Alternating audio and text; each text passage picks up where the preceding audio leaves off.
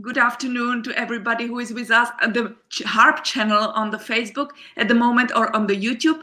I'm welcoming you again to a wonderful interview with our great guest today, Daphne Boden, who you certainly know. She is a really very famous harpist and very famous teacher at the Royal College of Music in London. But of course, I would like to introduce her a little bit more wider. So I would read a little of her biography.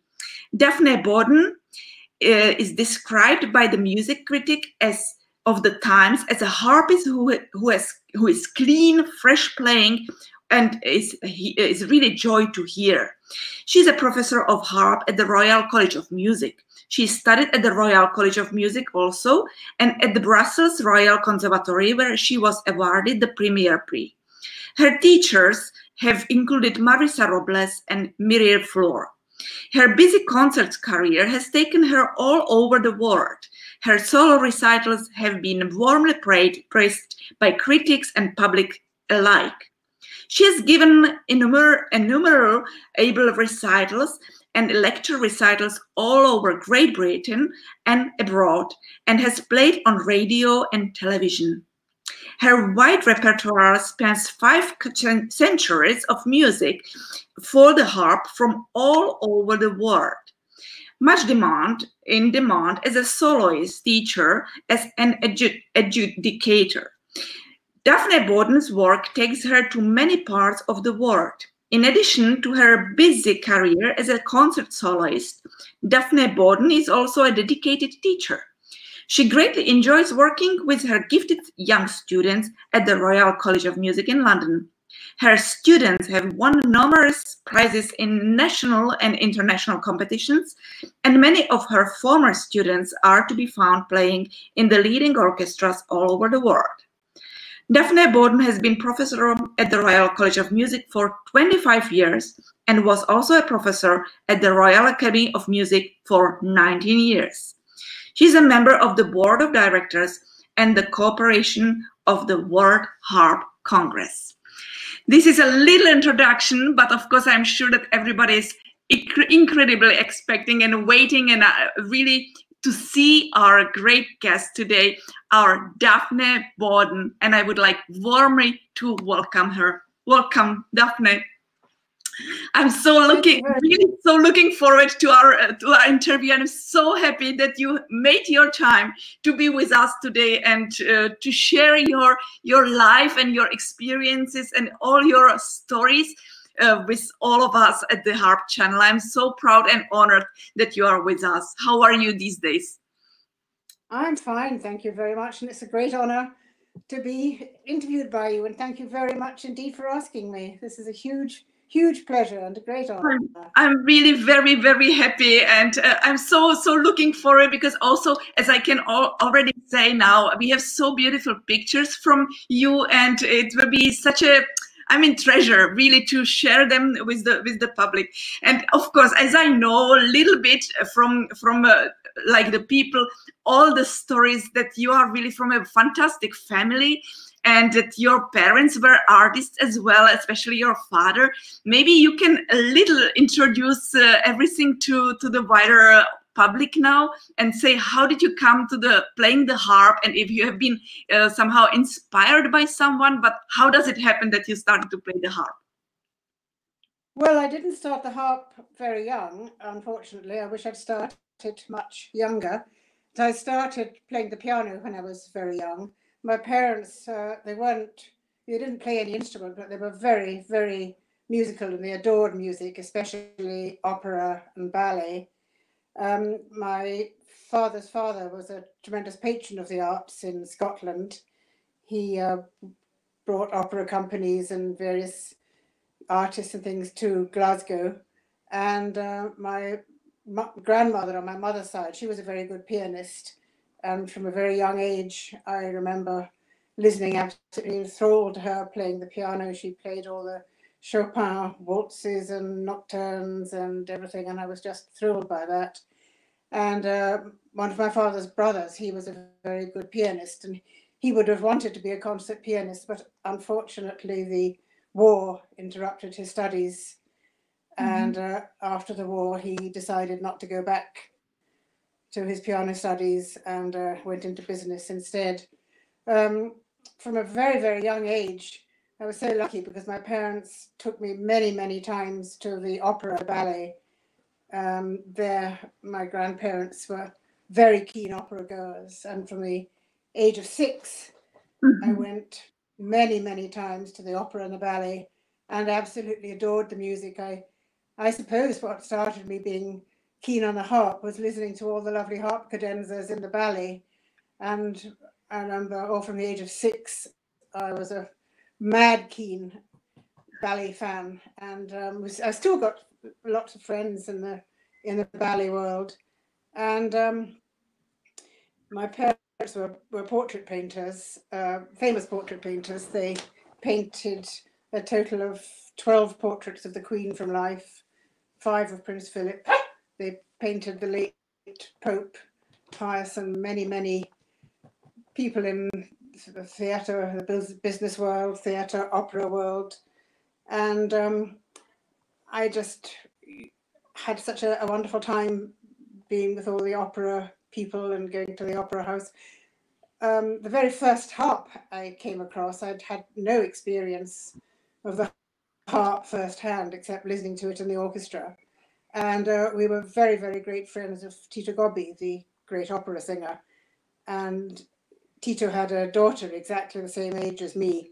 And I think we got friendly when Cecilia and I were about 7 years old. And Cecilia was bored stiff by opera and fascinated by painting. And I was pretty bored with painting and absolutely loved opera. So whenever the Gobbis came to London or we went to Rome, we tended to swap families. And then both Cecilia and I were very happy because she could be with my parents in London in the studio and watching them. And I could be, when we were in Rome, I could be with the Gobbis going to rehearsals and listening to operas. And Tito had the most beautiful harp in his music room in Rome. And I'd never seen a harp before. And I remember Cecilia, when we were little, she pulled his harp out from the corner where it was. We started looking at it, and I remember being horrified to see it had pedals. And I remember thinking, my goodness me, that's awful. How does anybody ever play this with all these pedals? And Tito never played the harp, but it turned out that this had belonged to the person who'd been the first harpist in the Rome Opera House. And she was an old lady and she'd gone into an old people's home and she was very hard up. And Tito was a friend of hers and he said, well, would it help you financially if I bought your harp from you? Because I would love to have it in my music room, just as a beautiful thing to have. And she said, oh yes, that would be great help. That would be wonderful.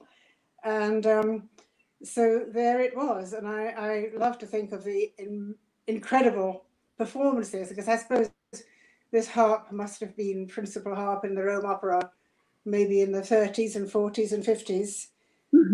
And when you think of the performances it must have played in, and the conductors and the stars on the opera stage. And I kept asking Tito, once I started to learn the harp, could I buy his harp? And he always said no. And several times if we went on holiday to Italy, and I remember once we went to Elba, and I would borrow his harp, I would drive to Rome. Every time I went there, it had no tuning key and it was always breaking its strings. And every time I went to Rome, I would tune it and bend the string, play it a bit. And then it just went back to its home in the corner in Tito's music room. And I kept asking him if I could buy it. And the answer was no, he wouldn't part with it. And once we were going on holiday to Elba, and I was so fed up with going on holiday, and you go to holiday and you swim in Elba, and all the time we were on holiday, I played this and practiced it, and it was lovely. And then the idea was that on the way back, we were to go and spend some time with the Gobbis at their holiday home just outside Rome on the sea at Santa Severa, and I would give a recital to them and their friends. And we arrived at Santa Severa, and the poor harp, having driven all the way from Elba and been on a ferry and then driven hundreds of miles to Rome, I arrived there and it was like a wreck.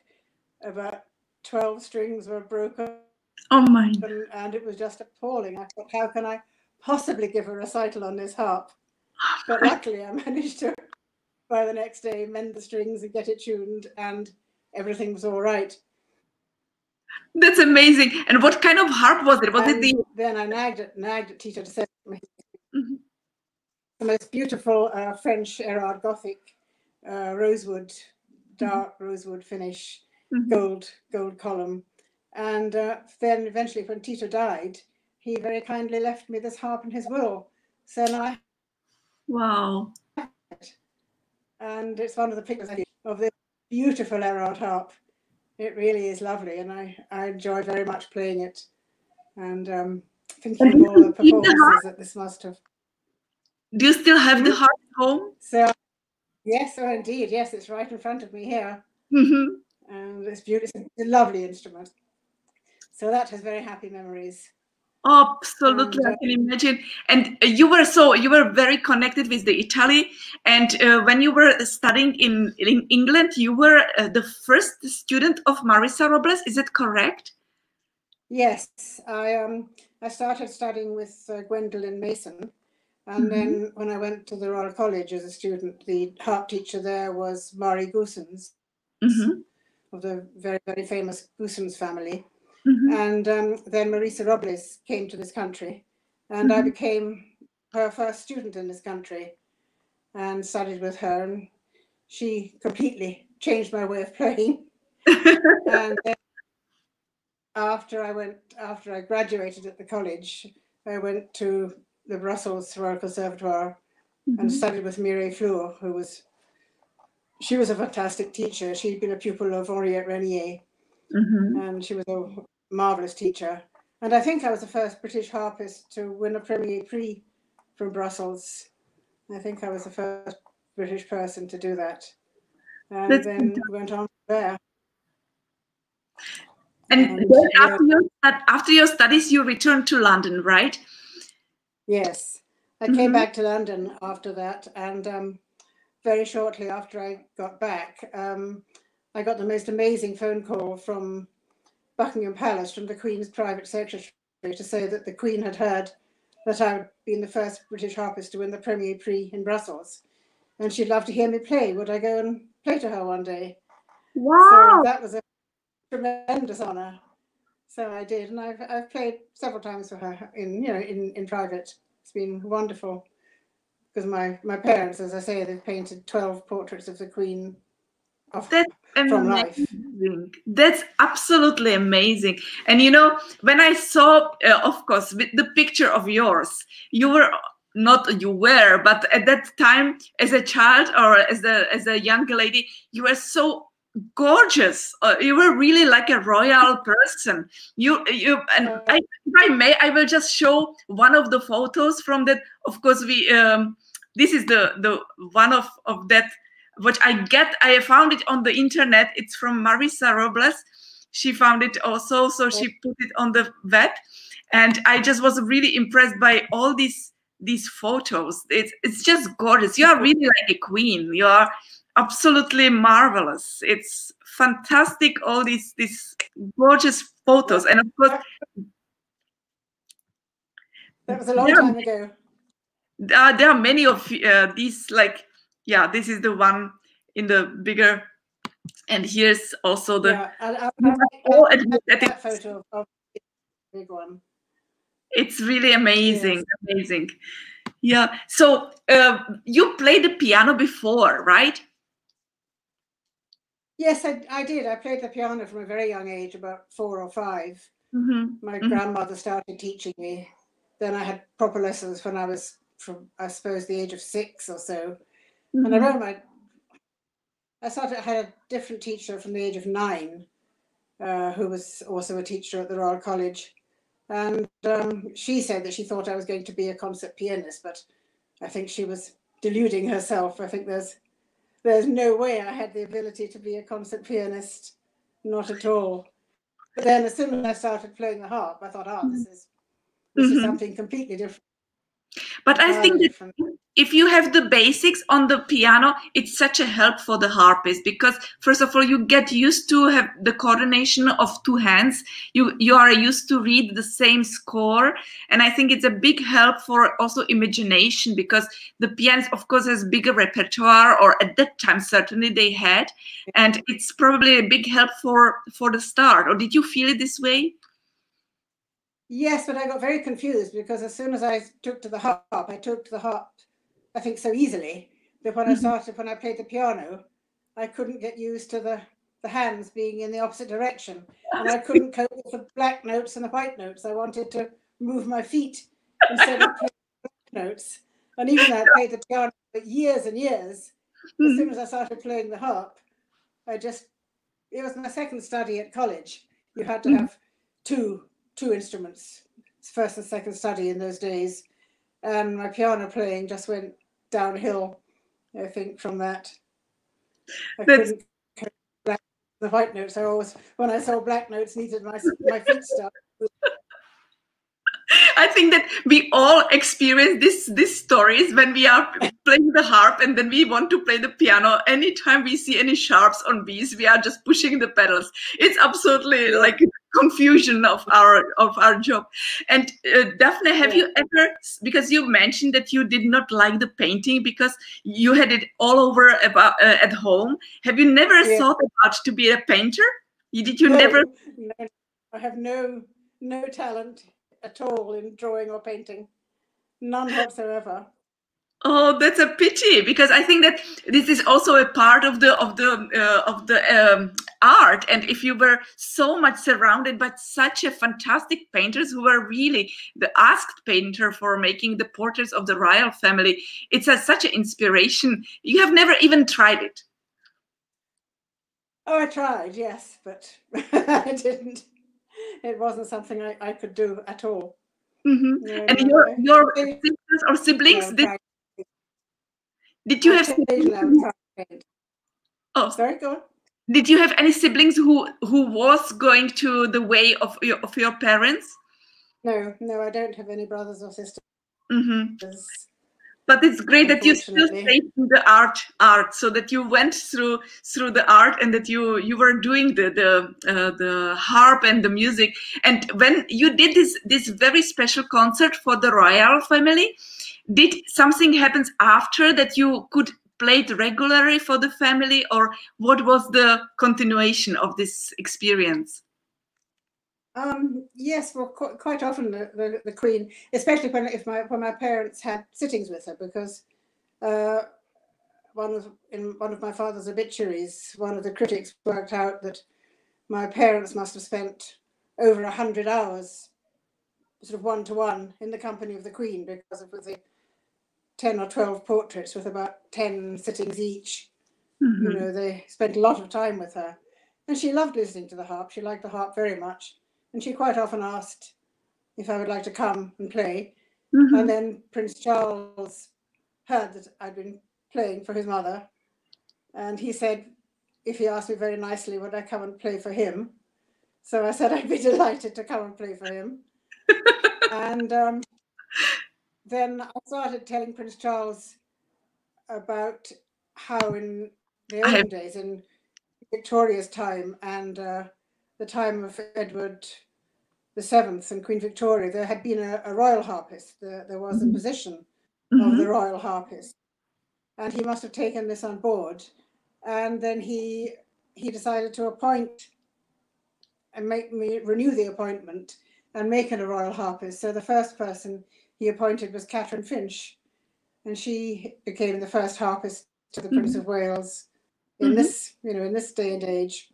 So I think that was because I'd been telling the Prince of Wales all about John Thomas, who court harpist to Queen Victoria and court harpist to Edward VII. That's amazing. That's really thanks to you, and thanks. We all should thank, especially the British harpist who can become the royal harpist, who is now the royal harpist in these days. The last one I think was Hannah Stone, and Anne Denholm. Anne Denholm is now the harpist, I think. But you have to be Welsh. I know. And it's all limited time, right? It's 2 years, or how long they can be, the Royal Harpists? It's either 2 years or 3 years. And it's getting more strict, I think, because I understand now that when you're interviewed for the job, half the interview has to be in Welsh. I see. So you really have to be Welsh. Strictly. Yeah. Strictly. Strictly.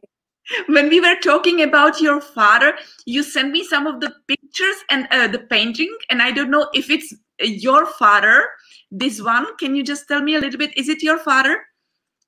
No, that was my late husband. It was your that's my husband, and that my mother did that very lovely drawing of him. Wow. It's a drawing in sanguine chalk, which my mother did of my husband. That's fantastic, because I, of course, didn't know exactly who painted it, and I found on the internet the picture. Just wait a minute, I have to find it. Which I know it's also in the Royal College of Music, because I'm so proud to say that I'm also your colleague. So when I am at the school, I see these pictures there on the wall, and I heard that it's from your father. Is that right? That he painted these pictures? Well, they were a team. They worked together. And my mother did probably a lot more of the work than my father did. Oh, I see. So okay. all the portraits are very wow. nicely painted. So, for example, this one, is it your mother's portrait? She did it? It's a Boden. Both my parents did it jointly. That one, I think, that hangs in Stirling Castle in Scotland. That's the one I think is in the robes of the Order of the Thistle. And it hangs in Stirling Castle. I think there are five Bodens hanging on a wall in Stirling Castle. It's amazing. It's just so beautiful. It's really, it's like a picture. It's amazing. It's super beautiful. So I just wanted to be sure, because this I found on the internet, and I have not been sure totally who did it. So I just wanted to be clear with this. And just tell me, because you are really very passionate teacher, where did you really decide to accept the really soloist? Because you played a lot of solo concerts. How did you decide to start to be a teacher also? Well, I always said at the beginning, no, I don't want to teach. No way do I want to teach. I just want to play. And but very soon after after I got back from Brussels, the junior department of the Royal College of Music asked me if I would go and teach there. And I wasn't sure, but I decided yes. And it's been wonderful. It's almost 50 years now. I'm approaching my 50th anniversary of being there. And I've had some wonderful pupils there. I mean, it's fantastic, because if they're very gifted, they can start at the age of 8 and they go on all the way until they leave school. And I've had some wonderful pupils there now who are really at the top of their profession and winning international competitions, like Lucy Wakeford, who was a long time ago, when she was only 16, she won the second prize in Israel. And she was the youngest harpist ever to win a prize in Israel then. And Daniel de Frey and Cecilia and Juliana Maishloff, and all these fantastic pupils I've started from a very, very young age. And the junior department of the college is amazing. It really is. It functions on a Saturday. And it's a wonderful institution, and I really enjoy teaching there. And then if the pupils want to go on to the senior college, they can do that.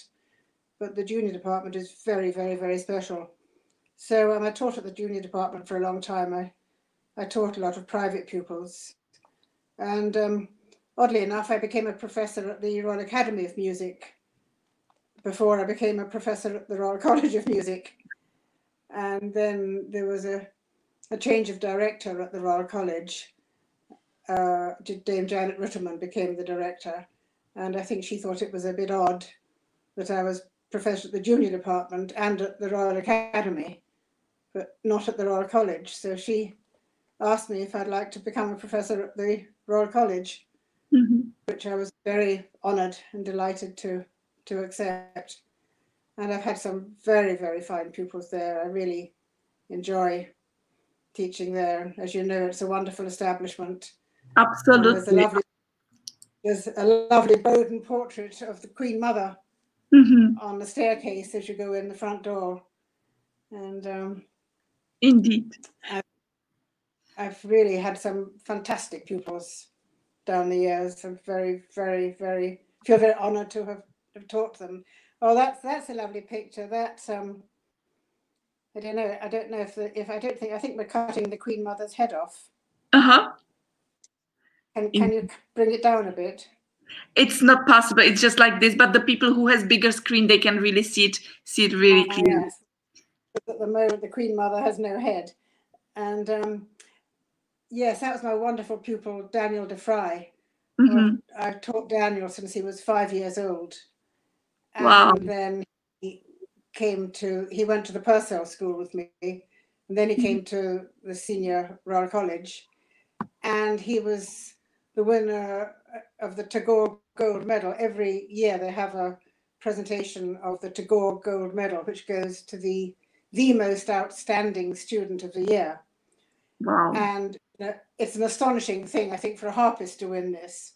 When you think they're against all the pianists, cellists, violinists, everything else at the college. So at the graduation day, I was astounded when they said, and we're going to announce the winner of the Tagore Gold Medal. And this year it's going to a harpist, Daniel de Vrij. That's fun. That was amazing. I had no idea it was going to be announced like that. Daniel had no idea either. And we were both astonished. And then the day that picture was taken, it was lovely because Prince Charles comes once a year and the senior prizes are presented by him. So Daniel was presented with the Tagore Gold Medal by Prince Charles. Wow. And then afterwards, he and I were photographed in front of my parents' portrait of the Queen Mother. So that's a lovely picture to have. That's fun, because here's also the picture which I showed already before. It's with Prince Charles. Okay. Yes, that was the day I was presented with my fellowship at the college. I had the great honour to be made a fellow of the Royal College, and that was presented by Prince Charles. That's and that actually was just a few days after we'd been playing at Buckingham Palace. We had the wonderful opportunity. I had a wonderful sextet at the college, really fantastic sextet. They were brilliant. And we were invited to play at Prince Charles's birthday party at Buckingham Palace. And we gave an hour's recital in chopped up in bits, sort of 15-minute sections. Wow. And the Queen gave the very nice instructions that when we weren't playing, we were to be treated as guests. So we had a lovely evening.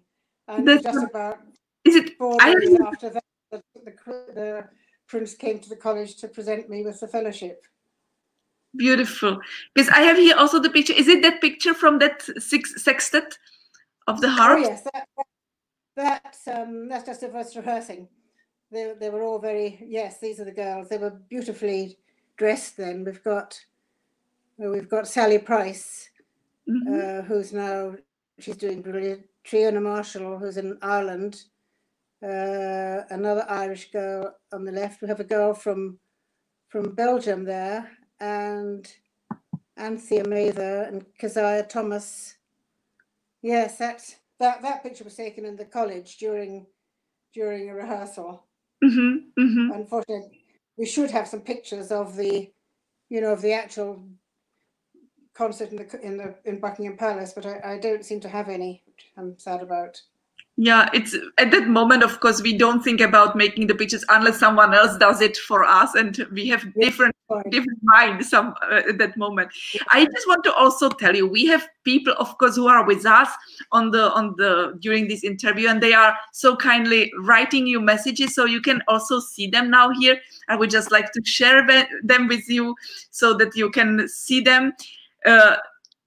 Sarah Jennifer, I think it's her name. She's Sarah Juliet. She's going to be also our guest now. It's a surprise because you might have not seen, but I'm doing on the Harp channel every day the quizzes, and these winners of making the correct answer of the quiz, they have the option to choose the guest who they want to ask live questions. And Sarah Juliet was the one who won this quiz, so she is now with us on the screen, and I will bring her in to ask you questions which she has prepared. So if you allow me, I would like to welcome Sarah Juliet to be with us. Hello, Sarah. Hi, Daphne. Hi, Jana. It's lovely to see you, and thank you very much for coming in so precise on time as I asked you. It's wonderful that you managed everything, all the connection by yourself. I'm really very, very thankful for that and so happy to see you. And I will now leave you with our great guest, Daphne, together on the screen, and you are allowed to ask her 2 questions if you have. So I will be very happy to listen to them. Oh, gosh. Okay. Thank you. Hi, Daphne. Hi, how are you? Hello, Sarah Juliet. Hi, sorry, this isn't a very good signal. Can you hear me? Yes, I can hear you. Okay, I just wanted to ask you, really, when you were learning, who were the harpists or teachers that you thought, oh, I'd really like to either have a lesson, or that encouraged you, or I can't think, just yes, basically to encourage you, and that you aspired to learn from, or have you learned from the teachers you wanted to learn from? Yes, definitely. I think the 2 teachers who have inspired me most were Marisa Robles, who came to England when I was just hadn't been studying the harp very long, and she was absolutely amazing. She was a complete inspiration to me, which is a wonderful, wonderful teacher. And then Mireille Fleur in Brussels, she was an amazing teacher, rather eccentric lady, but a marvelous teacher. And I learned a tremendous amount from both of these teachers, eternally grateful to them. And they're the main people that I have studied with. And is there anybody that you think, oh, if you'd like to go back to, you know, anybody, any harpist, any teacher, is there anybody that you think, gosh, I would love to have had an opportunity for one lesson, or to have met that person? Well, when I was young, before I was very much advanced with playing the harp, I was very lucky. I had an introduction to Marcel Grandjani, and had the honor of being invited to his house for tea one afternoon. And I suppose he's one of the people I admire most in the harp world. I would have loved to have had some lessons from him, but when I met him, I wasn't nearly advanced enough to be able to have asked for a lesson from him. I wouldn't have dared. I suppose I would very much like to have studied with Catherine Michel. I think she's a fantastic teacher today. I would love to have studied with her. I will interrupt. She has a birthday today, Catherine Michel. So Suzanne MacDonald is an absolutely inspiring teacher. There are many. I was very honored to be a friend of and have met Nicanor Zabaleta, but I never had any lessons from him. I'm sure it would have been marvelous to have had some lessons from Zabaleta, but unfortunately, I probably wasn't at an advanced enough stage when I was seeing quite a lot of him. But those are I suppose the main heroes are the pastor Grandjani and Zabaleta. I know it's difficult sometimes putting you on a spot on something like that, because I think everybody, when they're learning, they always want to think, oh, I would love to see that person, or that person, how they play. You know, we as students, when you're learning, you get inspired by teachers, by other harpists, you hear of other people. I mean, I think a name that I would have loved to, and a person I would have loved to have met would have been Vera Dulova. I always heard about her, but never actually met her. So there's always somebody that one aspires to sort of meet or learn from, or just even one lesson or something, you know. Now, I was lucky enough to meet Vera Dulova a couple of times. She was a wonderful harpist. Marvelous. Oh, you were lucky. But I think Jana was saying earlier about you playing, and I remember going to see you at the Wigmore Hall and being fascinated. A, you were stunning. B, you had the most beautiful dress. And C, I was fascinated by your feet on the harp and these pedals and how you managed to change the pedals in that long dress. So yes, wonderful memory there. Oh gosh, yes. Yes. So. Yeah. Thank you, Sarah. Really, it's so wonderful. I don't know. Is there any other question you would like to ask? No, no, it's been lovely to speak to Daphne. It's been lovely to see her. It's been a long time. I'm so happy really that it functions, everything, and congratulate you again once more that you got this prize, that you could be with us. And I hope anytime, if you would like to continue, you are welcome to look at the Harp channel quizzes, and of course I will do again. Thank you, Jana. Thank you. Okay, bye. Bye. Bye. Bye, Daphne.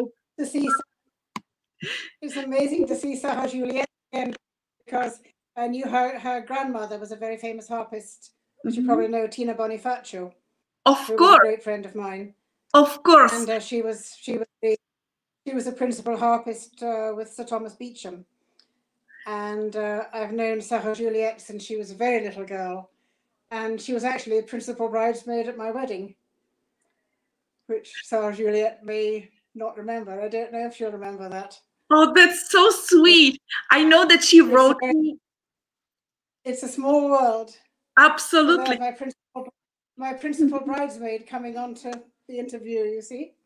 This is really so lovely. All these kind of really coincidences of meeting the people, because she also wrote me and sent me the pictures about her grandmother.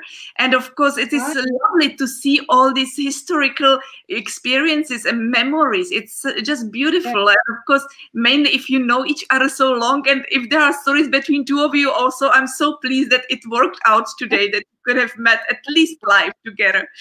Yeah, Daphne, as I started, we have also, of course, many already greetings. I would just like to show them to you and, of course, to the public, so that you see. We have from Ukraine, Veronika Lemishenko is saying hello to you.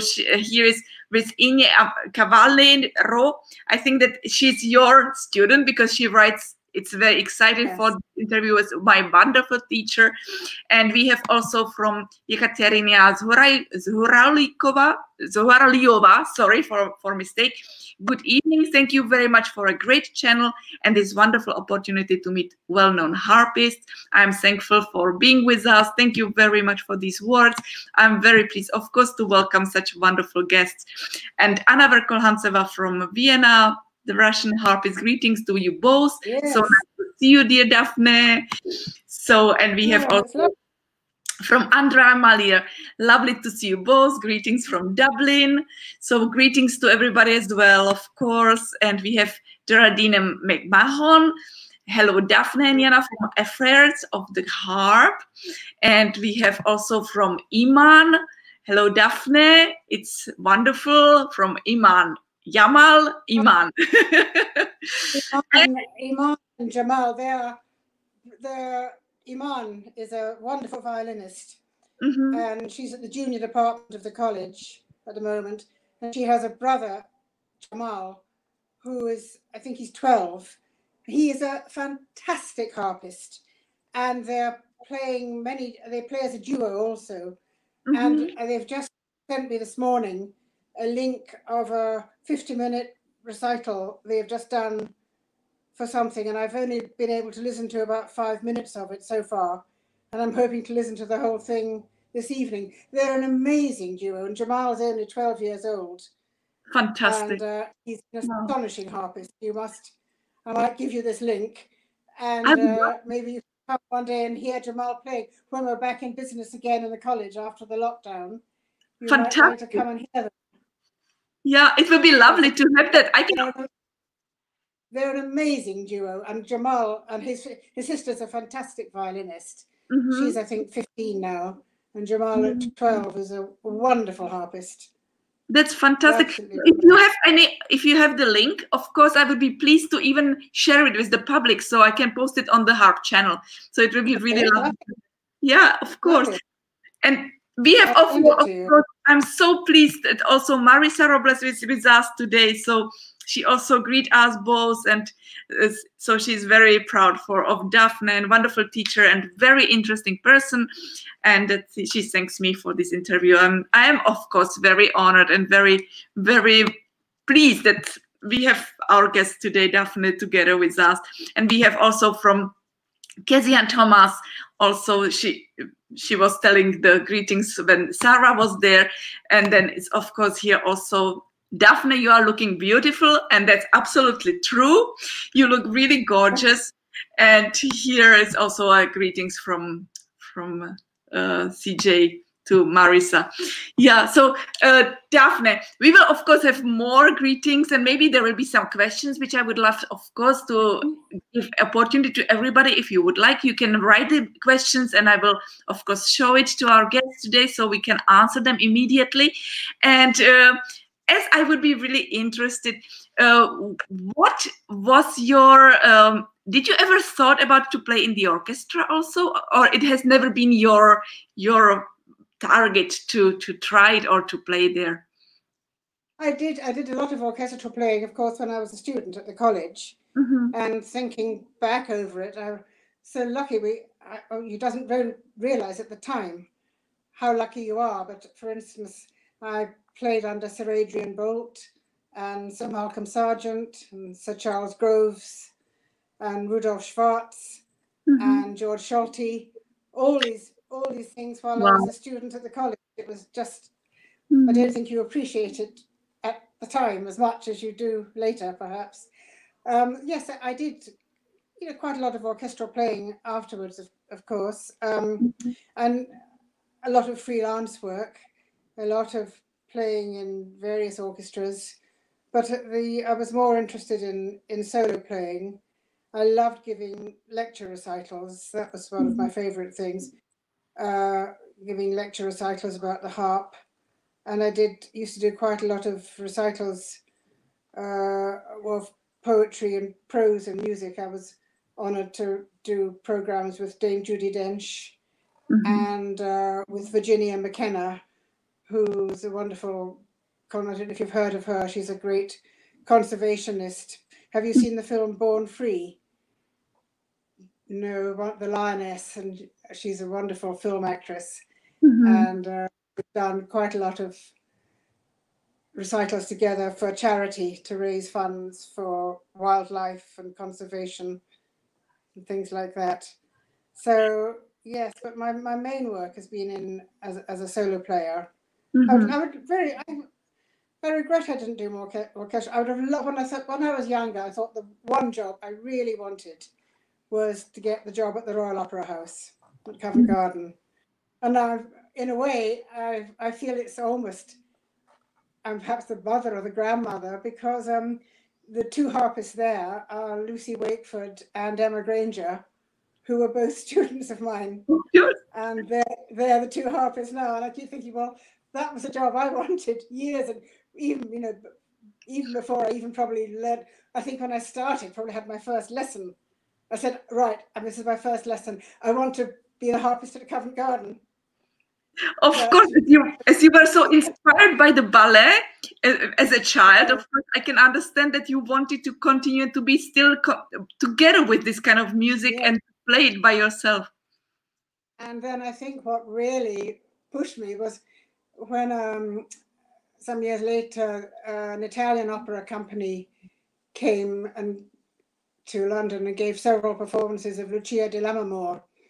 And we went to every performance, and the fantastic harp cadenza in that. And I was thrilled by this. I thought, oh, that's what I want to play. That's what I want to play the harp, and I want to play that, and I want to play for an opera orchestra.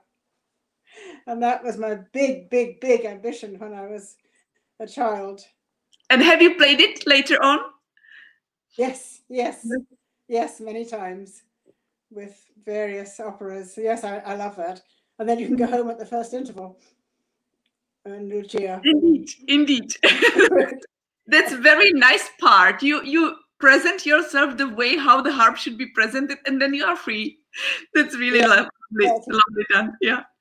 And because you were really surrounded by so many wonderful people, do you have really memory of someone very famous who was very close by you, and you spent many times with that person, and you can maybe share some of the memories from your time to being together? I don't know, conductors or singer or even painters, or the royal family.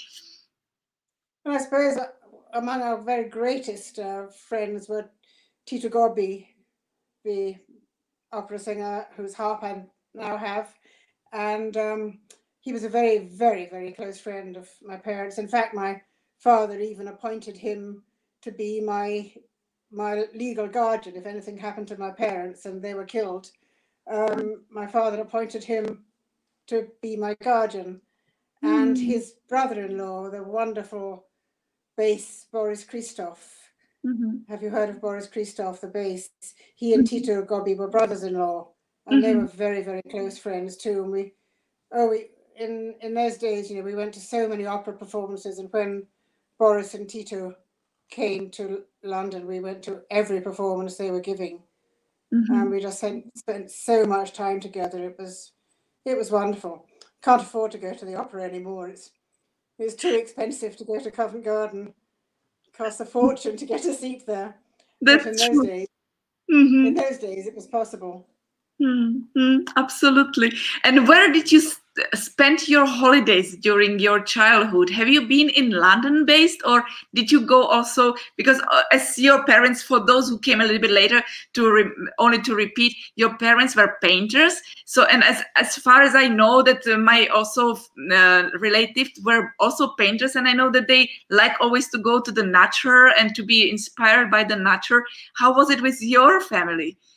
Yes, my parents used to love to go and spend the summer holidays in Cornwall, and we would rent a cottage there, and they would rent a studio and take some of their work down.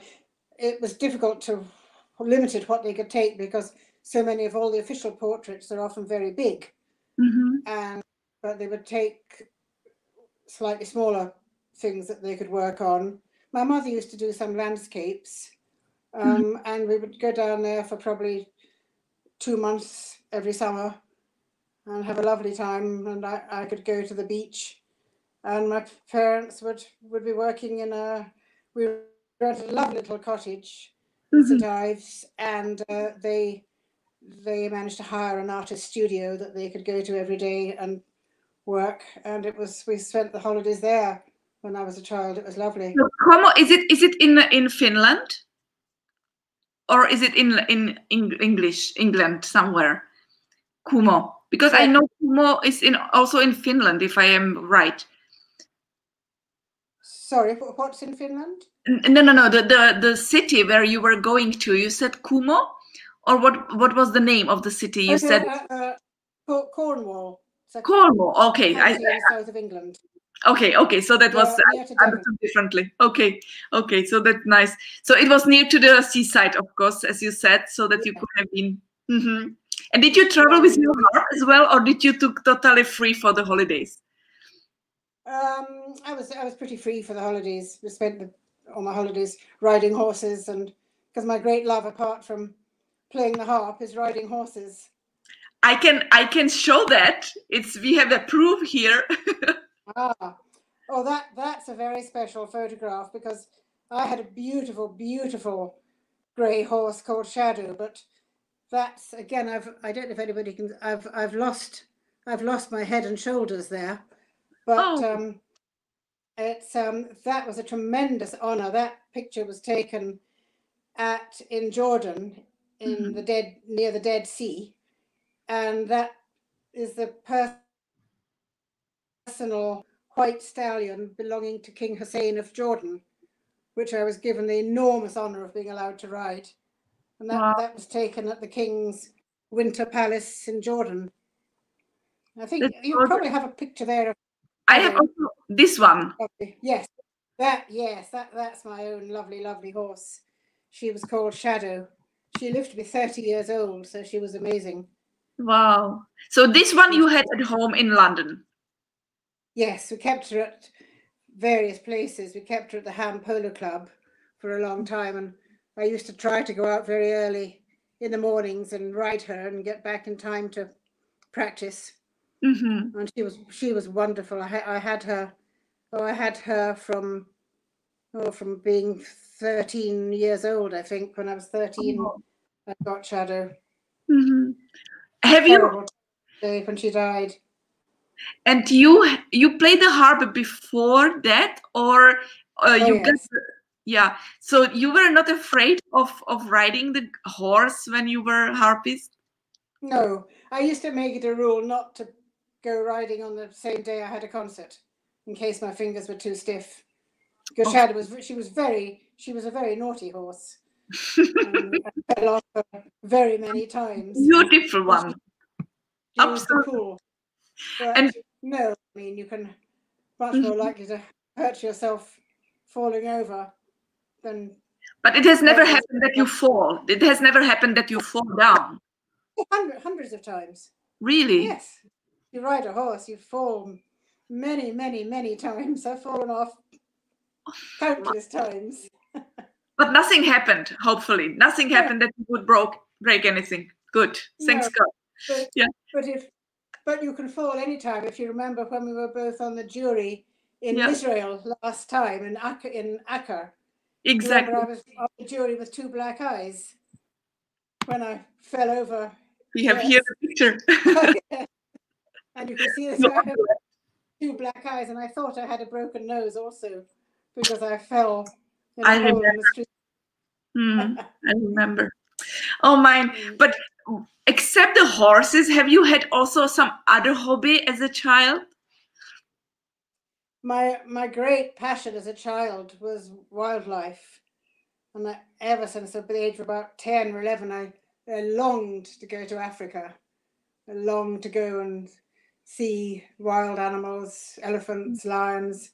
I longed to go to the Serengeti or to the Ngorongoro crater or to Kenya or to anywhere. And as you can see in the photograph on the right, I've succeeded in doing that now. And that's, I many times been to Kenya. I love going to the Elephant Watch camp and the Elephant Research Station in Kenya.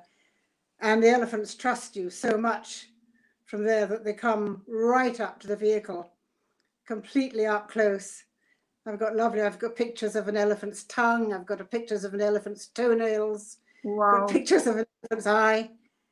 And then I've got my own wildlife in the garden. The photograph on the left is my very special robin who comes to my hand for some cheese. Robins absolutely love cheese.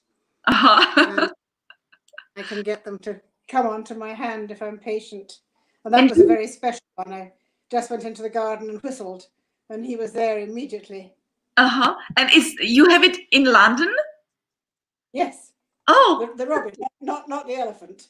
That's, of course, yeah, because it's these 2 photos were together. I said, like, well, maybe if I'm right, then the elephant is certainly not in London.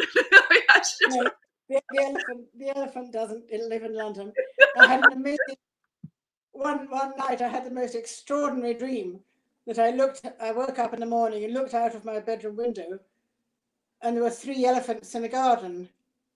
And I thought, my God, how terrible the damage they're going to do to the garden. They're going to destroy the lawn. They're going to destroy the flowers. And then I woke up. It was a dream. Thanks God. Fortunately, it was only the dream. But I love going to Kenya, and with any luck, at this particular camp I like, I hardly want to go to sleep because an elephant can come right up to your tent in the middle of the night. And it's wonderful. That's gorgeous. So did you travel often to Africa or somewhere where you really can find the elephants in the nature? Yeah. Yes. So yes, I save up all my money to be able to afford to go back there. And did you go to Thailand? Because in Thailand they have really the elephants everywhere. You can ride them as well. Did you ever go there? No, I've never been to Thailand. That's the Asian elephants. I see. It's possible to train. In Africa, they have the African elephants, which are very, Yeah, very wild. yeah, You never tame an African elephant. Indeed. But no, I've never been to Thailand. I'd love to go there. And when you were in Africa, have you ride the elephant, or did you only go to close? No. You can't. No, certainly don't. They're completely wild. You go in a Land Rover and watch them from very close, very, very close. It's amazing. No, absolutely wild. That's great experience and really nice, actually, a really nice passion of yours to have this kind of for the animals of that kind of animals. It's really wonderful. Right. But no tigers. I hope no tigers. No these kind of really white animals. Or did you ever met any of those? Oh yes, you see there are no tigers in Africa, but you see lots of lions and leopards and yes, fantastic, everything. Yes, I just love seeing all of them. Oh, that's amazing. And of course, you got married later, as I already showed the picture of your husband, which is a painted picture of your mother, which she made it for you. And so you would also... It's a drawing. It's a drawing in sanguine chalk. It's really beautiful. And was he also an artist, or is he also an artist? No, this is a very sad day for me today because it's the anniversary of my husband's death. So it's quite sad. Oh, we were only married for 3 years and he died. And no, he wasn't. He wasn't. He loved music very much, but he was an amazing man. He was an author, and he was also a very wonderful healer. And I met him when I'd heard an interview with him on the radio, and my horse was very sick, and I thought I was going to have her destroyed because she'd torn her Achilles tendon, and she'd had operations on it from the best vet in the country. And I heard an interview on the radio with Gordon, and I have never in my life before written to anybody care of the BBC, but I wrote to him and said, would you come and look at my horse? And he did. And I didn't know what to expect. I thought, well, this is crazy. If the best vet in the country operates on her and can't do anything for her, what's this man going to do? But he cured her. Amazing. She was completely better. I was able to write again. I am really so impressed. I get so often during the interviews the goosebumps, and this is exactly now. When you said that, it immediately comes. It's amazing. That's a fantastic story. Well, it was extraordinary because I hadn't told the stables that I was bringing a healer. So I didn't honestly know what to expect. I thought, well, I hadn't seen him. I'd only heard him on the radio. I thought, well, maybe he'll be something like the Maharishi. Maybe he'll be in a loincloth. Maybe he'll start conjuring up spells or invoking spirits or something. But he was a very ordinary looking man. You've seen a picture of him. And he came to Shadow. And I thought, well, Shadow might not like him because she didn't like men very much. But he went in beside her and he ran his hands over her. And he said, well, I don't know. I hope perhaps I can help her. And he said, if I can do anything, hopefully in about 4 weeks, she should be okay and you'll be able to ride her. And I thought, well, that's nonsense because the top surgeon who's operated on her says, well, the best you can hope for is after 6 months, perhaps you can sit on her back. That's my mother's painting of Shadow. My mother did this beautiful, beautiful painting of Shadow. She was so beautiful. And after Gordon's visit, 2 days after his visit, I went to the stables and the girl who was looking after her, I led Shadow out of her box. And the trouble was that every time she took a step, you would see behind the Achilles tendon clipped off the joint on the back leg, and you could see it come off and go back on again. And she had a terrible cough. And 2 days after Gordon had been, I went to the stables, and the girl who looked after her said, it's funny today, Daphne. She said, you know, she had no idea somebody had been to see Shadow. And she said, usually when I come in, Shadow, the first thing I hear is Shadow coughing. And she coughs and she coughs and she coughs. And it's horrible. But he said, today I came in and she hasn't coughed once. She hasn't coughed at all. And I thought, well, that's very extraordinary. So I took her out for a walk, leading her, and I brought her back. She was coughing a bit by then. But then 2 days after that, I went back again to take her out for a walk, and I led her out of her box through the yard, and the girl was following me, and she said, oh, stop. She said, wait a minute, I'll lead Shadow, you walk behind and tell me what you see on that leg. So I walked behind, and there was no movement from the tendon. It had stopped moving. She said, I just didn't believe it. She said, I was walking behind, and I thought, well, I can't see the tendon moving. And the stables, they had no idea I'd taken Gordon to see her. So that's extraordinary. It's a miracle. He was really a magic. It was a magic. Yes, he was amazing with humans, with people's backs. People used to come from all over the world to consult him about bad backs, bad knees, frozen shoulders, anything. And then 2 years later, we got married. Thanks to my horse. That's a really destiny. That's absolutely a fairy tale. That's fantastic. So, and he took care of your horse even after. Yes, but he'd cured her already. So he took care of me when I got sore shoulders playing the harp or anything like that. He was a very useful person to have around. He was amazing. He was just amazing. He couldn't account for this gift he had. It was just a gift that he had. He could cure people with bad backs, dislocated knees, frozen shoulders, all kinds of things. And he was a tremendous. He could help a lot of animals. He had a lot of dogs and horses as patients. It's amazing. That's something what we actually don't still know what is it, but it's something what is gifted really from above to special people only. And yes. And I'm so sorry for your loss, really, and I'm sorry that it's today. So I hope that he's with us, like with our thoughts, and I'm so glad that we can talk about him, and I'm sure that he is with us anyway. So thank you very much for mentioning all of that. And I have also another, again, there is many greetings, so I would like not to miss any of them. So here are, I think that I finished here. It's again from, this I said already. This is also, I said, sorry for that, Sally Price. So thank you very much. She was one of my wonderful pupils. Amazing, wonderful, fantastic pupil Sally was. Yes, I remember. And then it's Elliot McRae. Yeah, lovely to see you, Daphne. And you look and sound beautiful, fabulous. But it's true, absolutely. We have again CJ, so that it was lovely to speak to you, Daphne, after so many years.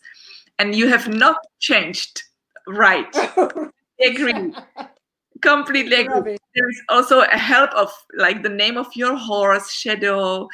And here's also, no, never saw an elephant during a harp lesson. What has never happened can happen. You never know. And here we have, so thank you very much, Lena. Also, it's lovely to see you too. And we have also, from Marisa. Remember, Daphne, Gordon said that I was a Russian princess in my previous life. Gordon loved to wind people up. He loved teasing people. I think he was teasing Marisa. It's so great. All these memories, it's really so wonderful to bring them out and to bring them like live and to refresh them, because it's really something what makes our life much more richer. And I'm so glad for all of that. And of course, if you can also we will go through the photos which you have sent me, because here you are again with your beautiful horse. Oh no, these are the one on the left. I was very young. That's a very small pony. I think I was riding when I was very young. The picture on the right, oh, that was at a pony club show. I was borrowing a horse. That was a show jumping competition, but that was a long time ago. My goodness, I must have been about 12 years old then or something. Oh, I think. It's gorgeous. So I wanted to ask you, did you do also the competition, as you mentioned, on the horses as well? Yeah. Yes.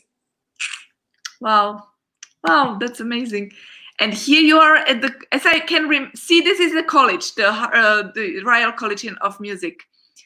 That's Sir Malcolm Sargent presenting me with when I won the Harp Prize for my year when I graduated at the college. That was the year I graduated. And Sir Malcolm Sargent is presenting me with the Harp Prize, which was a great honour to be presented by him. Beautiful. And here's also from your studies, probably. That's from the International Harp Week in Holland. Oh, wow! Look at that. We have nearly everybody there. We have in the second row we have Edward Witzenberg, a tall person is Edward. In the row behind that we have Mireille Fleur, Inga Gro from Denmark. Then we have Maria on the other side of the first harp. We have Maria Koshinska and Thea Berhardt. Then I'm not sure. And then we have behind that we have John Sebastian Morley and his wife. Did you know John Sebastian Morley, who was, the harp man? Yeah. Country before, and his wife, and John Francis, the flautist, and Millicent Silver, the harpsichord player, standing behind Thea Berhardt, behind the harp. Gosh, I'm away somewhere in the back row. Gosh, nearly God, my goodness, I could study that photograph and. But it's a beautiful photo. This is really a treasure photo, because we were talking a lot about these harp days in Holland when Thea Berhardt started them, and of course it has been no picture out of that, and this is something what came out now thanks to you. So I'm very, very thankful for that, because as you are also a part of the board of the directors of the Harp Congress, you have been since the very beginning of these days, which has been before pre-Congress festivals. So you have been in every of these festivals before as well? I went I think three times to the International Harp Week in Holland at Quakehoven, and I think the photograph you've just showed might have been the last time it was held in Breukelen, and then it was held in Quakehoven. I see. And then the first Harp Congress I went to was in the one in Vienna. And then by the time it was in Copenhagen, the one in Vienna, I think, was in 1987, I think. Indeed. And I've been to every one since then, except Hong Kong. And by the time we were in Copenhagen, they'd very kindly made me a member of the board. And I've met so many amazing colleagues through the World Harp Congress and seen so many wonderful places in the world that I wouldn't otherwise have seen, like Prague and Australia. We had a wonderful congress in Prague. Thanks to you. It must have been a nightmare for you, but it was wonderful for us. It was a pleasure for me, as I am always so dedicated to the harp and I just want that the harp become really something much more special for everybody. So even this, which was really in the way of nightmare, a lot of work, but still it was a pleasure. And when I see that the people are happy and having great memory, it makes me even more really pleased and happy that I have done it at that time. And I've attended, I don't know, was it the fourth Was Vienna the 4th World Harp Congress, or the Vienna was the 3rd. It was the 3rd. I think, yes. So I think everyone since then, except, as I say, Hong Kong, I couldn't manage to get to there. I shouldn't have gone to the one in Seattle because I was just about 3 days out of hospital. I'd had 2 operations for breast cancer, and about 3 days later I flew all the way to Canada. Don't tell me. Oh my goodness. So you're a cascader as well. No, the one in Vancouver, the one in the Vancouver one, Abdul. And then I shouldn't have gone because I came back and they found that I had a lot of blood clots on the lungs. But then I was very pleased about that because I came back to have to start chemotherapy. And when I went into hospital to have the chemotherapy started, they found I had blood clots on the lungs, probably from all the long distance flights immediately after 2 major operations. So they had to cancel the chemotherapy. And I was very pleased about that. So they did radiotherapy instead, and that was all right. That fixed things. So I'm fine now.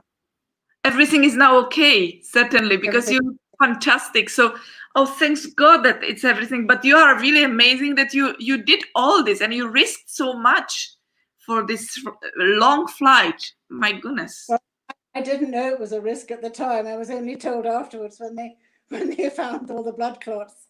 They said, well, you shouldn't go on long haul flights after 2 major operations. Honestly, that's amazing that you have done that. I just can't believe it. And thanks God that everything went fine and that we can be together now here also. Oh my goodness, I'm so glad. I'm relieved now. Oh my, let's go. But, the World Harp Congress, I've seen so many parts of the world, Australia and Vancouver and many, many places. And then some of them you used to be able to maybe do a journey, beforehand to see, like when they had the Congress in Copenhagen. I think it was the one in Copenhagen. I was able to visit Iceland and Greenland as well, and that was a wonderful experience to go to Greenland and Iceland. And when we had the first one in Seattle, I went on a tour to the Rocky Mountains. That was great. It's true that through that we can also have some tours which are arranged, or you can do it by yourself and you can go anywhere and really find not only the harp world during that week, but also the place where you are at that moment. Have you played at any of the harp weeks before? Did you perform there? Yes, at the harp weeks in Holland, I used to play. It was very terrifying to play in front of Maria Koszynska and Vera Dulova and all kinds of people. Oh, here's Beauty coming to say hello. Oh, how cutie! Oh, that's lovely. Oh, and he's so kind. He's so kind. He barked just a few times. Oh, how lovely. Does he like also the harp, as my dog does? Yes, she's very happy to hear the harp played. It's lovely. It's beautiful that he's with us. What's her name? Beauty. She's a rescue dog. So I was very lucky when I found her, I think. She's very sweet. Oh, that's beautiful. It's clear that you really like the animals. That's so totally clear now. Yes, I do. We have here also a few other pictures which I would like to share.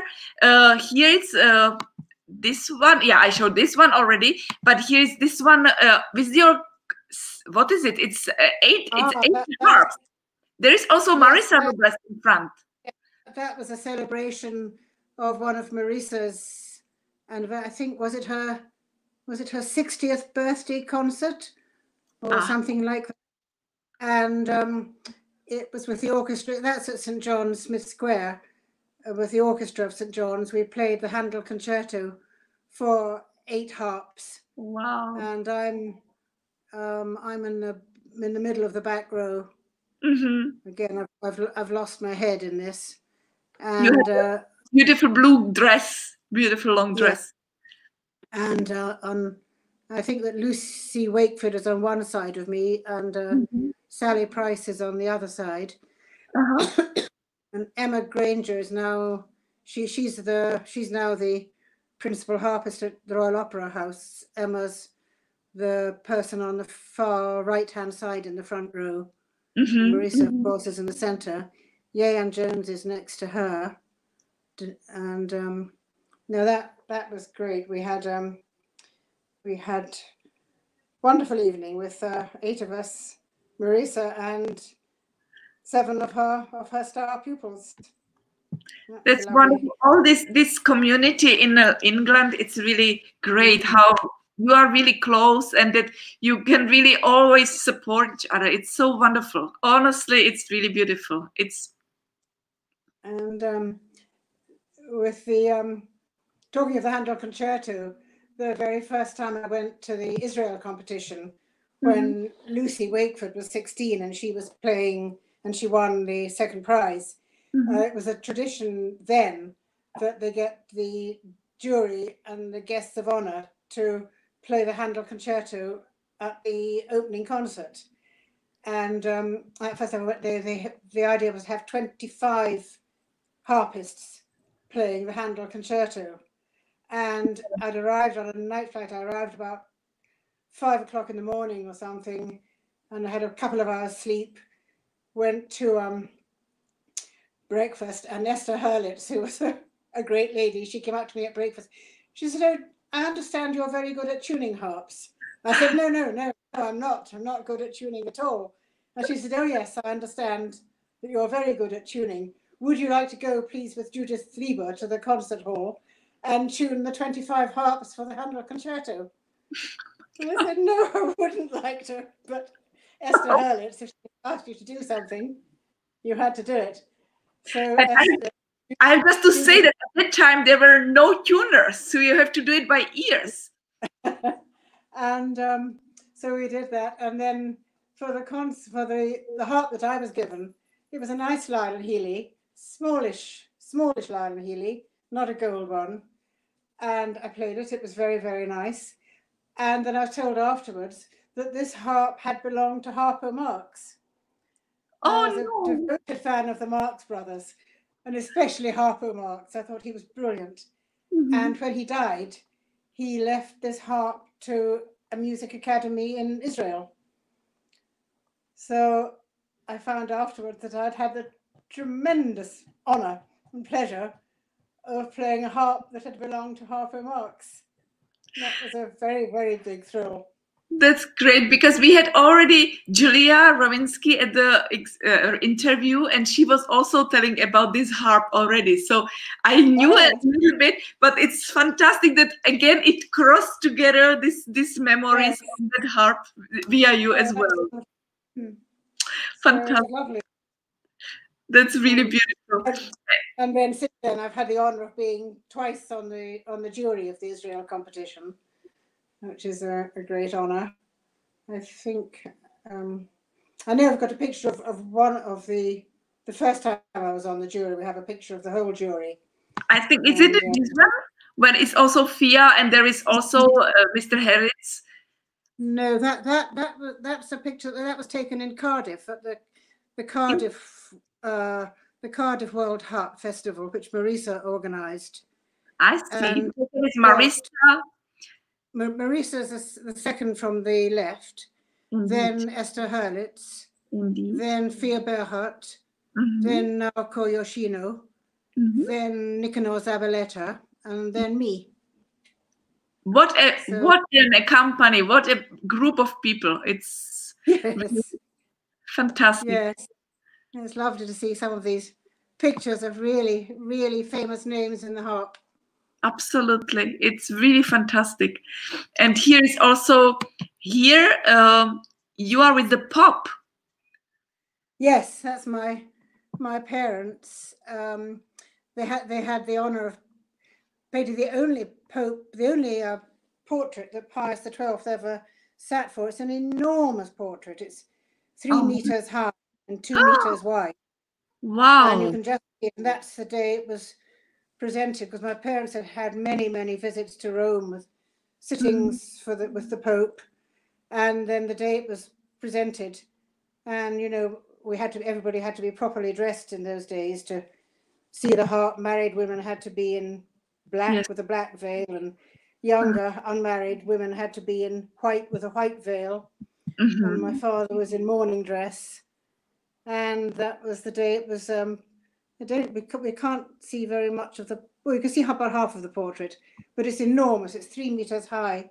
It now hangs in the Vatican, and that was an extraordinary experience, because you know that portrait the painting of that must have lasted about 2 years, because they were going backwards and forwards to Rome, and they were painting the Queen at the same time. So to try to fit in the fittings that the Queen could do in her diary and the Pope could do in his diary was all very, very, it was a lot of organization.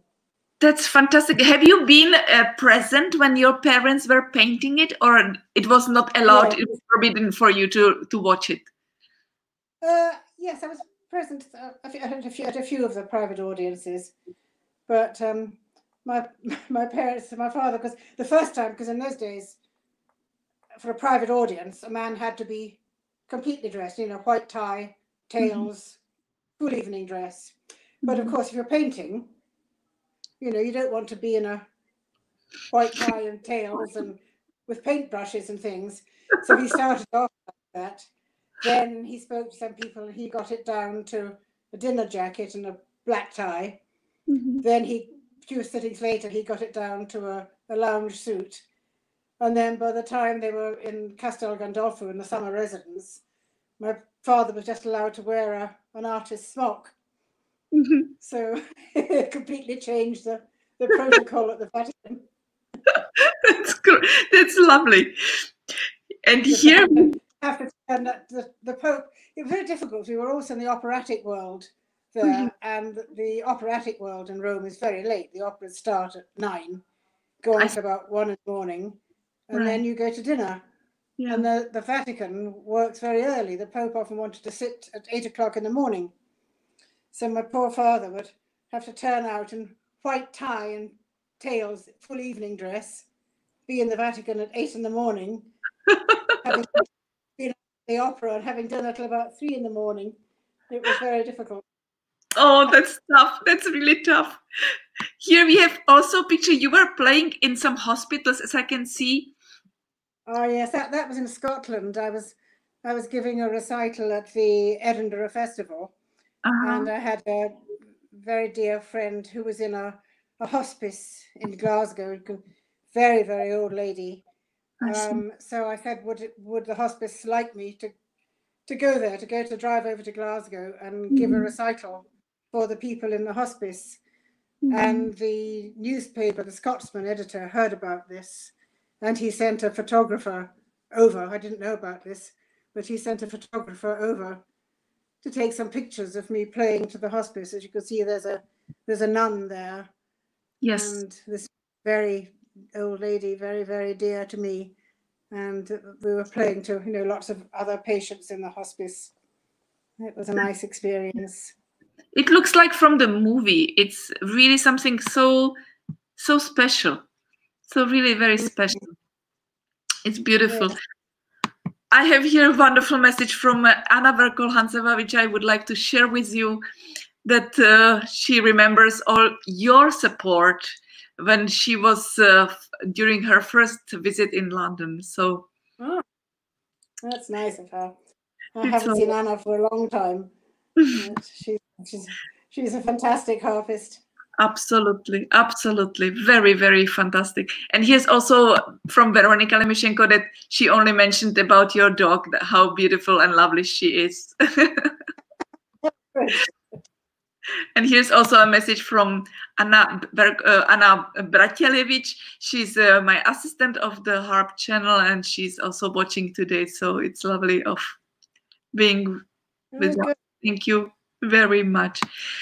Yeah, let's go back to the pictures, because they are so beautiful. When I was uploading them, I was just like impressed by everything what you could have shared with us, and I'm so happy also to share. This is from Israel. Probably this is the group of the jury which you were mentioning. Yes. Probably. We have Esther Hurlitz on the far left. Yeah. And then, gosh, and it's Judith Lieber in the green sweater. Next to her, Alice Giles. I'm next to Alice. I should know who's in the red jacket, but I see Natalia Shamayeva. Yes. Is third from the right. I recognize her. Indeed. And I don't know who the gentleman is. I'm not sure. It's not Josef Molnar. Maybe is. Oh, yes, you're right. Yes, I think it's Joseph Molnar. Oh, how really lovely! And when was this? If you remember the year, when was this competition? I'm not certain. I can't remember the exact year, but it was when it was. We held all the early rounds in Jerusalem, and then they had the semi-final, and at the final we went to Tel Aviv for the final concert. Yeah, that was these days when they could have even the final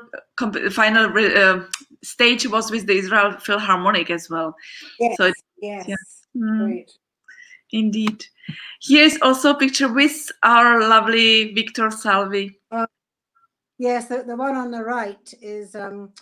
I suggested that the college should honor Victor with a special degree to make him an honorary called an RAM, and that was presented to him by Prince Charles. And I had and then it's a big ceremony that day, and I had the honor of reading out the citation for Victor to Prince Charles, and the whole, it's a big audience, and every recipient of the honors get a citation read out, and I had the honor of being asked to read out the citation for Victor. And then Victor was presented to Prince Charles and got his special honor. And then the picture on the right is in the Salvi showroom after the end of a concert. I had the junior department gave a lovely concert. Again, it was an ensemble concert. Well, we had an ensemble of 6, I think, or 8, and solos. And we had that nice picture of Victor and me at the end of it. I miss Victor very. He was such a wonderful supporter of harp. Absolutely. He was really living for the instrument. He was really absolutely wanted to have the best out of it. He was really magnificent. And I was so pleased that the college saw fit, to give him a special honor, a special honorary degree for all the work he'd done for the harp. He absolutely deserves. And here's also a beautiful group of people with Judy Lohmann. That's the jury in Moscow, the Moscow competition. And there's Mario Falco, and then Judy Lohmann, and then Bertil Fournier, and me. Yes. And we were the foreign jurors, and we sat on one side of the hall. And then there were the Russian jurors, and they sat on the other side of the hall. So we were very, very much separated. Oh my! Russian jurors, the foreign jurors. And here are your dogs as well. These are 2 of my lovely dogs. They're no more. They were Beauty's predecessors. I called them Rascal and Mischief. They were litter sisters out in the garden here. They were wonderful dogs. It's black and white. Mischief was a tricolour. She's a black and white and tan, and Rascal was called an orange roan. She was orange and white. And Mischief, the one on the right, she lived to be 16 years old, which was a very good age for a Spanish. That's wonderful. But if they grow together, it must have been very sad for one to lose the other one, right? I thought she'd be heartbroken, but she didn't. She just seemed to get on with it. Yeah. I thought she'd pine terribly because they'd never been apart. But no, she got on all right. That's relief. That's relief. Here is also one picture. This is a. I just only was trying to search on the internet. This is a picture. Wait a minute. I was looking for it. Tell me a little story about it. That's a portrait that Henry Carr, with an RA, he painted of me when I was very young, and I'm playing my lovely French Erard. He wanted to have he was a Royal Academician, and he wanted to have a picture to put into the Royal Academy summer exhibition. And he asked me if I would sit for a portrait, and I did. But it's a big portrait. You know, it's life size. It's well over 2 meters big. So, and it looked wonderful in the Royal Academy. I didn't mean the Royal Academy of Music. You know, I mean the Royal Academy of Arts in the summer exhibition, and it looked wonderful there when you could see it at the end of a whole gallery. Then my parents had it in our big house in Kensington, but it looked, and then when we moved up to this house, there was no way I couldn't even have got it through the front door. So you don't have it at home? No, I donated it to the Royal College of Music. Oh. And they have it somewhere. But is it yours? Somewhere in the basement. But is it your picture? Is it your picture? Yeah. Like not only that it's you, my picture, but it's in your own. Yeah. That's lovely. It's my own name, but the college have it. The same with my parents painted a wonderful, wonderful portrait of Tito Gobbi as Scarpia in Tosca, and they copied that for themselves. And that portrait was all over the world, being in exhibitions. And then when we moved out of the fantastic studio in Kensington up to this house, again, it wouldn't have come through the front door. So we had to get rid of it. We didn't know what to do with it. And my mother had the bright idea, well, let's give it to the Royal College. They can hang it in the Opera Theatre. So I don't know have you seen the Opera Theatre at the Royal College? Yes, yes. They were very, very lovely. And on the staircase down to that, this portrait of Tito Gobbi is hanging. That also belongs to me, but the college have it. But it's wonderful that you can share it with the people like this publicly. It's so fantastic. Yeah. Here is also another picture. Oh, that's another portrait by Paul Wyeth. My mother painted several portraits of me, but never playing the harp. That one is by Paul Wyeth. That's smaller. That hangs in my music room. I like that portrait very much. It's quite impressionistic. I like it a lot. Absolutely. And the reason that your mother has not painted your picture with the harp, was it the reason of that she did not have time, or just by coincidence that it has not happened? Mainly, well, I think it just didn't happen. I think she was always too busy. She painted several portraits of me very young. She painted me as doing my homework. From school in a school uniform, doing my homework. And then she wanted to paint me again for an exhibition. And then I said, no, I said, I will only sit for you if you paint the dog as well. So I was blackmailing her. And so she painted a portrait of me in my riding gear with my riding hat and holding my dog. And I think I don't know how old I was there, about 10, 11 years old, but I absolutely refused. I said, no, I will not sit for another portrait unless you paint my dog. Sally's got to be in the picture. Oh, that's so touching. That's lovely. That was just blackmail. That's wonderful. I have here a picture also of that harp which you were mentioning. This is the harp. This is Tito Gobbi's harp. Well, it's mine now, but he left it to me in his will. But this is the harp that Tito Gobbi had, which was the harp at the Rome Opera House. It's a beautiful, beautiful French Erard. And it's in lovely condition. They'd had to have a new neck a couple of years ago. but it's in lovely condition. The harps are so beautiful. They were really so wonderful, these harps. They sounded so beautifully. They were very fragile, but they were really absolutely sounding untouchable. Like that's not possible that it can be repeated. Yeah, it's something very special, these instruments. Yes, I'm very lucky. I have two beautiful French Erards. And my very first harp was an Erat Grecian, very old. It must be about 1820, 1830. That was my first instrument. I still have that. It's got a lovely sound. It's quite fragile.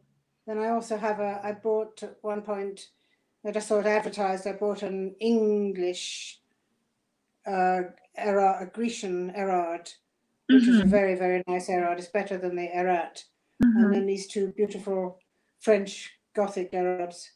And then I have my two-lined Healy's, which are beautiful harps. And it reminds me that in England you had also very famous Mark Morley. Did you have ever the harp of Morley? Yes, I have a Morley harp. It's an unusual. It's a 48-string harp. It has a top A, which I don't think the top A is probably ever played. I don't think there are any other harps. No. 48 strings. No. It's a lovely harp. It has a beautiful sound. Very, very, but it's an old one. It must date from about 1912, 1913, something like that. I tried also when I was little. I played on the Morley harp, and I only remember that it had much bigger distance between the strings as usual harps. It was having much wider, like a Horngacher in these days. So it was really much wider. Yes. But I like that harp as well. Yeah, they have a lovely sound. Yeah, indeed. I just want to again share some of the messages, because we have also again from Sally Price. You were always greeted first by Daphne's dog when you went to her house for a lesson. Beautiful dog. That's lovely. And here's from Classical Kashim. We are loving all your stories, Daphne. We have learned so much more about you now. Daphne loves her dogs. And I think this is the harp I play when you teach me at your home, Daphne. It is spectacular. Jamal. Yeah. Oh, that's nice. And here also it's written about the Morley harps. Also had the culms made of English oak. Yeah. So it's really interesting also to get to know all these informations, because these harps are somehow not forgotten, but they are not used now to be played. So it's really also nice to know some of the, here also it's another, just one more. They had a unique brass action plate which had the tuning pins through the plate, so the neck did not twist. Yes, because the metal plate went right up to the top, and the tuning pins. I'd forgotten about that. Yes. Yes, Geraldine's absolutely right. Thank you very much for this information. I also, because I was searching for some photos to have even more from the beauties of yours, and I have been very lucky that Marisa was so great to post many of your photos as well. So I have found these historical photos also with Marisa during the dinner, where you both are there on the table.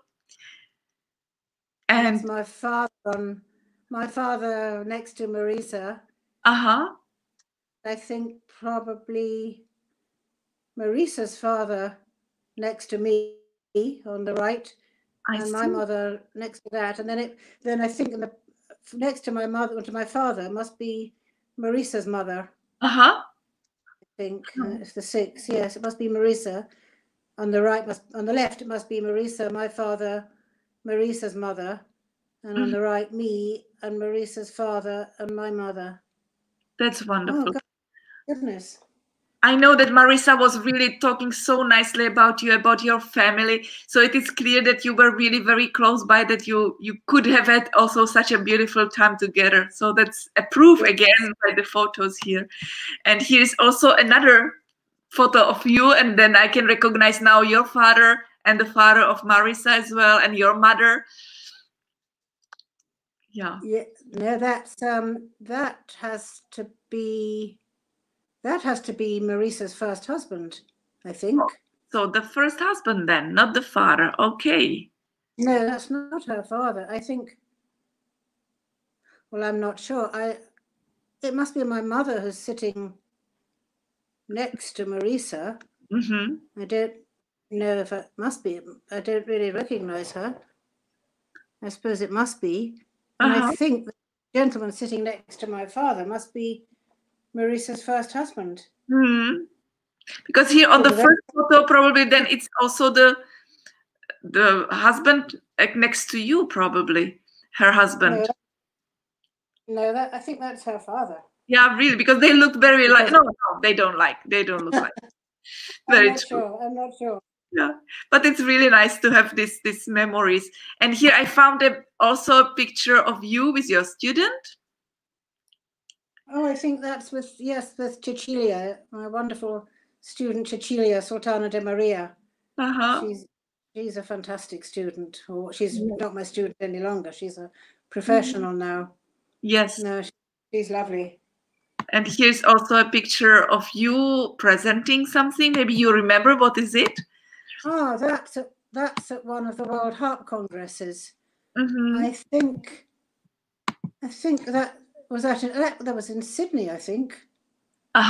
Yes, I think that it is. Were you at the Congress in Sydney? Because all the focus on youth concerts there were held in a church. Right. I think that Congress in Sydney. I bet so, because also here is the picture which I found also on the internet. This is also in Australia, right? Yes, that was when I took a day off and went on a sightseeing tour in the mountains. Wonderful in the mountains. It was fantastic. Really fantastic. The nature in Australia is just like, I was impressed. I saw that it's not possible that something like that still exists in the earth, that it's so untouchable nature, so pure. So something when I was flying, I just saw from the plane, and I said, like, this is not possible, that is really exists something like that. So I can imagine your expression of that. It's so you need to go to Africa then. Oh goodness. Yes, that must have been, because I was presenting for many years I was the chair of the Focus on Youth Advisory Committee, and I was presenting the Focus on Youth concerts. That must be in Sydney. It probably. And here's also with your students and with Marisa. Oh yes. This is probably also at I feel like it's from the Royal College, the place. And here's you again, like we have seen already in your special suit. Oh, that was a great honor, because I had the honor of being made a fellow of the college. And it's a very special honor. Before the ceremony and before you're presented with your fellowship by the Prince, you're asked to sign the special fellowship book, and the very first signature in that book is Sir Edward Elgar.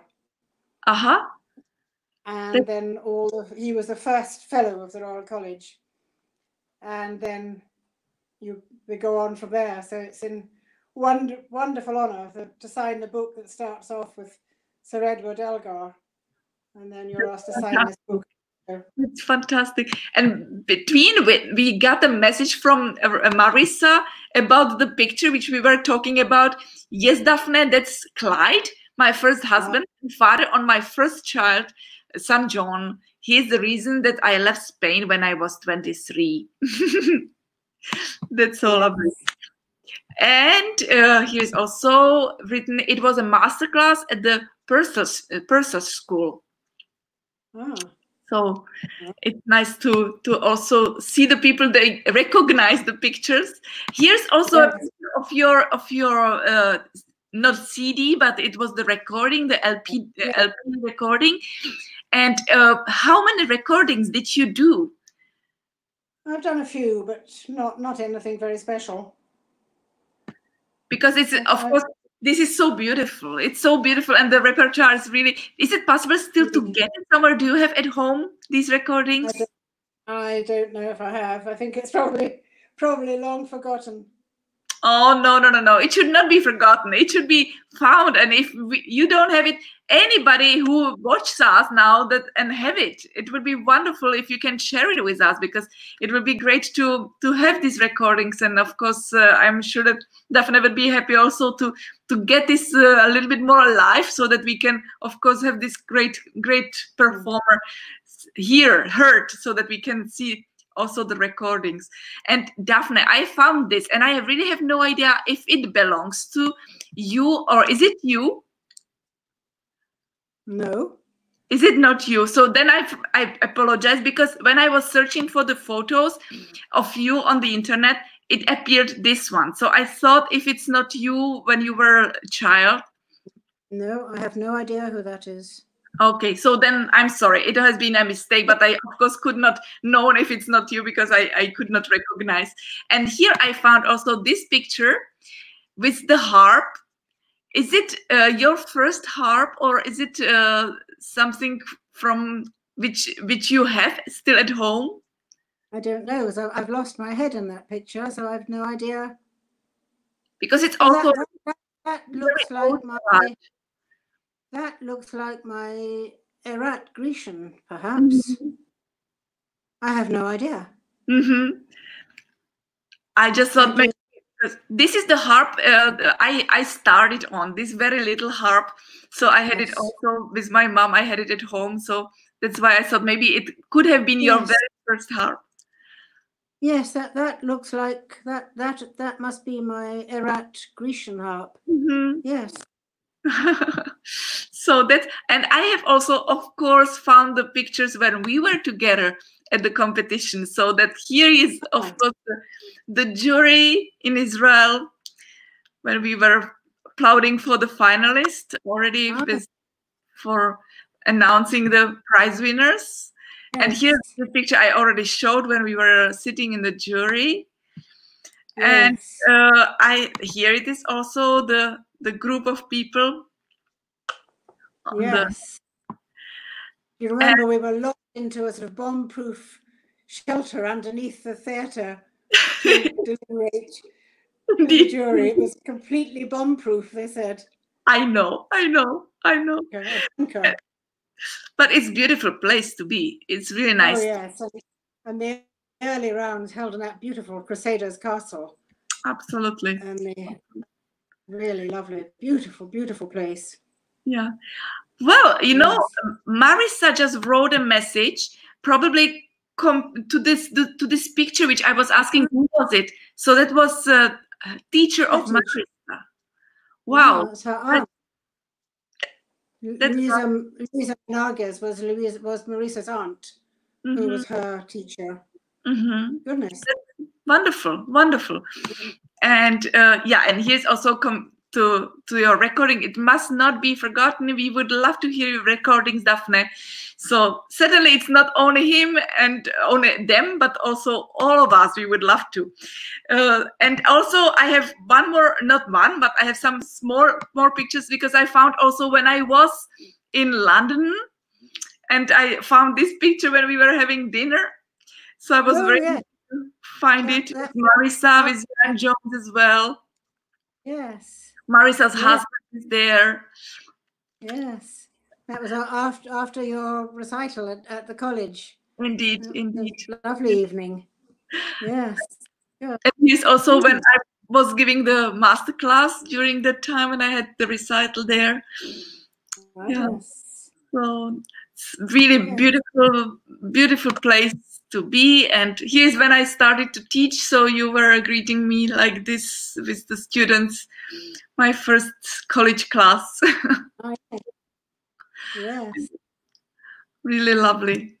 And here I have also one personal picture together with you at the competition when we were there as the jury's member. Oh, in Israel, yes.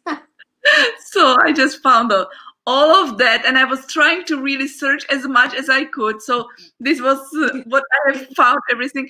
And Daphne, tell me, how do you deal with this time now during the pandemic? Have you enjoyed it to be at home, and just how did it work? Because of course we had taught online, that we all know, and how did you deal with all of that? When this started, I had no idea how to use a computer. Really, I was so bad with a computer.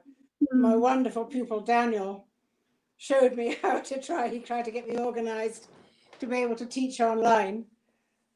Which is all right. I mean, it's okay, but it's very frustrating because the sound quality is so bad, and it keeps cutting out and freezing, and you can't judge dynamics or anything. But my garden has never had so much attention, probably, and my dog likes having me at home all the time. And yes, I mean, I'll be very pleased when it's over, I think. And we get back to teaching people face to face, because it is very frustrating. How do you find it teaching online? Is it frustrating for you? I must say I was really worried all the time before, but when it had no other chance than to teach, I found that it's possible. And it's of course it depends on the connection. It's really always the internet connection is the matter of the way how it's possible to work. But honestly, it's better than nothing. It's certainly better than nothing. So I was pleased that this technology exists, that we can still continue. And as I had the faculty class now on Tuesday, I was the students already told me that they have the access to Royal College now. So that's really great. Yes, So yes, it's they can opening already. go in, practice one person in a room, in certain rooms, and then from July they are saying that a professor can go in for certain rooms. Right, right. One-to-one, but you have to have distancing. Right, right. So hopefully in September we get back there. We have to hope, yeah. Let's hope that everything will be fine. And you will spend your summer at home, or are you going to travel to some countryside? How does it look for you? Stay at home, I think. If I can't go to Kenya or something, I'll just stay at home. And Kenya is completely shut off at the moment. You can't travel there. So no, I shall stay at home and be with Beauty and work in the garden, I think. That's wonderful. That's wonderful. And are you having now also some hobbies? Are you reading, or what is your hobby now? I read quite a lot. I enjoy reading. I'm trying to catalogue my parents, because there's no complete catalogue of all their work. And I'm working. Photographs exist of most of the portraits that they did. Boston University in the States is very anxious to get archive material, and I'm trying to amass all the photographs I can, identify. It's easy to identify pictures of the Queen and the Pope, but that's not a problem. But so many businessmen and so many people that I'm not always certain of the name. So I would like to see if I can get a complete catalogue of all their work. That's fantastic. That's fantastic. I've got up to about 300 and something of pictures in my father's name, but my mother painted more than 50% of that. And then my mother also painted in her own name, so I've got up to about 150 of the portraits she painted in her own name. So there's so many portraits that they painted between them, but they worked as a partnership all the time. That's amazing. Yeah. That's really a treasure. I would like to try and get that done, but it's difficult to trace a lot of the material. It's also to search for it. It must be very difficult, but it will be amazing treasure if it's possible to be done. This kind of yes, Boston University in Massachusetts. They're interested in trying to have an archive collection of it. So hopefully, and you know, only just to be sure, I know that you said that your parents has never made a portrait of you playing the harp, but did they ever painted the harp? No. No. What an interesting information, because of course for every painter the harp looks very, very artistic, you know, so that they want to paint it. It's very interesting. I don't think they've ever drawn or painted. No, that's a point. No, I don't think so. Never. That's interesting. What a pity. What a pity. Yes. But certainly all what they have left here for a treasure from all these portraits, as we were talking about, from the royal family and all these popes, and of course it's amazing treasure. It's amazing treasure. And my mother painted a nice portrait of Marisa Robles, but she was not playing the harp, just the head and shoulders. I think that probably the portrait Marisa has above the fireplace in her house. That's, yes, in a Spanish mantilla. Indeed, it's like really the exact Spanish style of Marisa. Yes. Yeah, it's a beautiful portrait. Absolutely, she's not playing the harp. But it's really beautiful portrait. And Daphne, I just want to really ask you, do you have any wish which you would like still to that happens to your life, and that you, or maybe a wish for the people, or whatever it's in your mind, like a dream? I don't know. I suppose I just want to go on having the pleasure of teaching lovely gifted pupils and continue doing that as long as I can, and traveling to Kenya and seeing elephants, and maybe going to other places I haven't been yet. That I wish really that happens to you, that you can really see all these places also which you wish to see, that you can see your wild animals which you love so much, and that you can still enjoy this beautiful beauty of the nature, and all your dreams that comes true. And of course, I'm so proud to be your colleague, and so happy that you had time today to be with us. And I really look forward to seeing you in nature, like it in reality, so that we will be able to really meet soon in London. And I wish you, Daphne, all my best from my heart, and have a wonderful summer. Take care of yourself, a lot of health. I'm so glad to hear all this, what has happened, that it's in the history, that it's already now covered everything, that you are healthy, and that you can just share all what you are doing with everybody. I thank you so much, Daphne, for everything you have done, you are doing, and you will do for us. And I wish you all my best. Well, thank you very much for giving me the honor of being interviewed. Really appreciate that. And hope to see you in the flesh in the college in September. Yeah, lots me of love. too. Thank you very much. I thank you. I thank to everybody who was with us, and I thank for beautiful messages, for being really like active with us. I really appreciate it. I am so honored. We had such a wonderful guest, Daphne Boden, today with us, and I'm looking forward to see you on Saturday again with another guest. And I will, of course, see you then at 5 o'clock on Saturday. I'm looking forward. Have a great evening, morning, wherever you are, and I'm happy that you are with us. Thank you, Daphne. My big kiss, and have a great evening. Bye-bye, dear. Bye.